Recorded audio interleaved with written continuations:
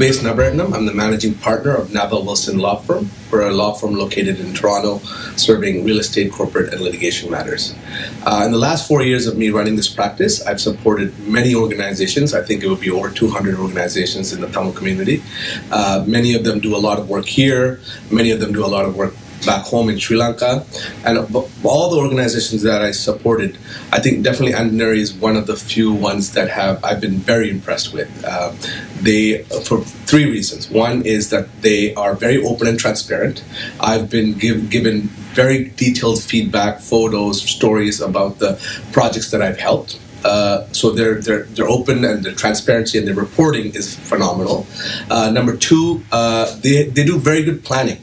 When you're going to execute a project, execute anything, you need to plan well. And I've noticed, obviously, I think a lot of them are engineers, so they're very good at planning. They go ahead, they do a feasibility study, they understand what's needed on the ground, they talk to the people, they talk to the local governments. So because of that, they come up with a very good plan that actually effectively serves the people's need, which is very important.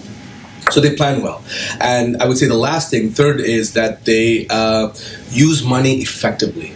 For every dollar that we as sponsors or donation people in diaspora have given them, they found $4 to $5 on the ground between local funding and government funding to support the project. So they not only use our project, but they do it in an effective way to use unused local money well. So for their planning, for their openness and transparency, and for their effective use of their money, I think they're a great organization to support, and I think I'll be supporting them continuously in the future.